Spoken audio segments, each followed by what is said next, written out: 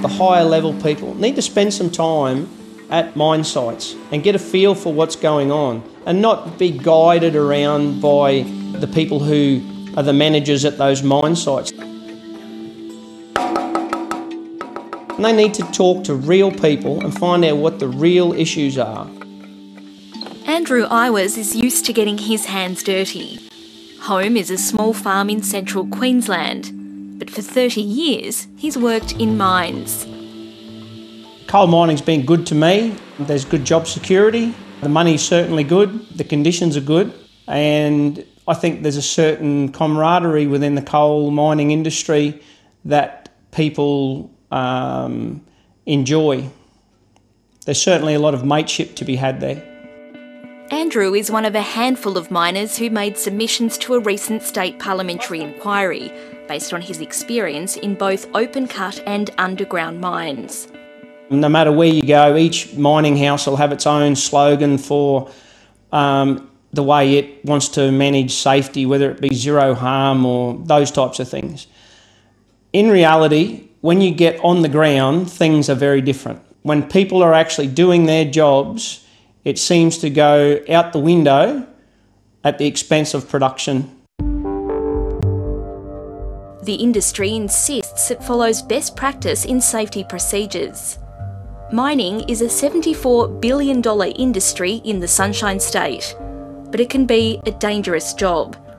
Last month, Queensland recorded its 54th and 55th mining fatalities in just over 2 decades, when Dylan Langridge and Trevor Davis died at a zinc mine in the state's northwest.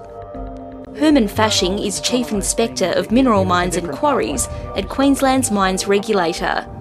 Resources Safety and Health is examining the incident at Dugald River Mine. The investigation is currently underway and that investigation will be a thorough investigation and until it's complete, really I can't say any more than that. We're having lots of fatalities over the last 20 years. More fatalities, they're singular ones, and now this latest one, it's a multiple. It's 2. And if we don't jump on board and actually have a good look at ourselves and try and change it, what next? Veteran coal miner Scott Leggett knows the deep grief that grips the community when tragedy strikes. Scott lives in Moranbah, a mining town about 2 hours inland from Mackay. He's president of the local Miners' Memorial. Each year a family member volunteers to contribute to the memorial and they will talk about their loved one, who they were, where they come from, what they meant to their family. Yeah.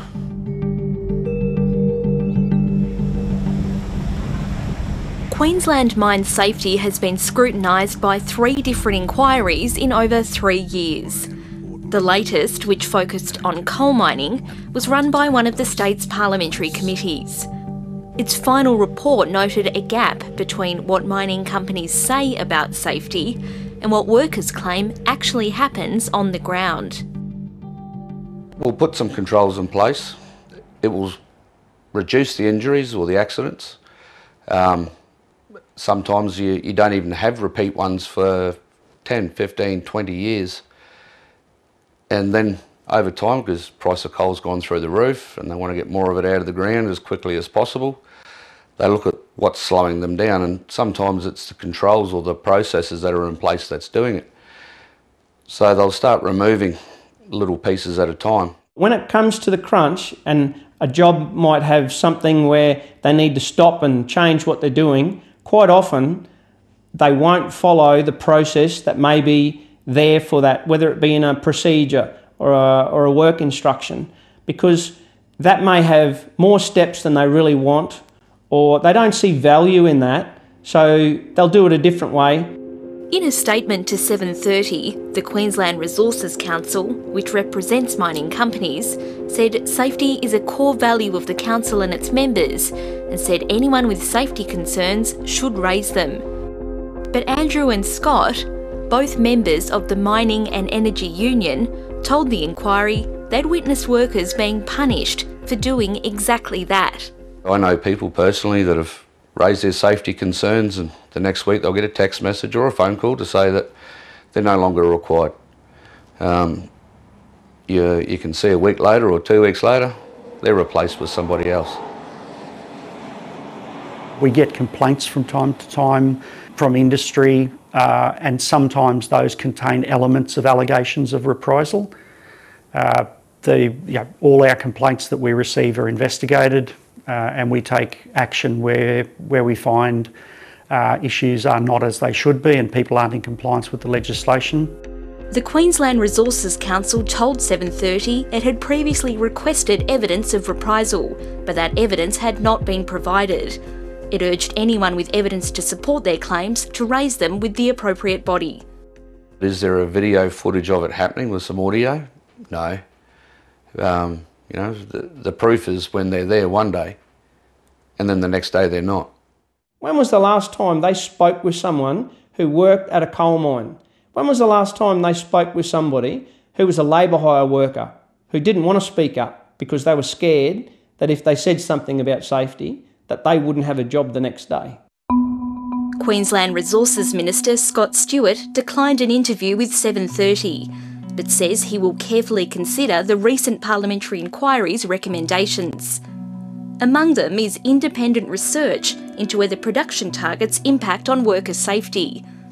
The Queensland Resources Council is also working with the Commissioner for Resources Safety and Health on a survey on safety reporting culture. Like many mining families, Scott and his daughter Anika have had some difficult conversations. It's for her and the partners and children of others that Scott speaks up. If something's not good, well, you do something about it. So I'm trying.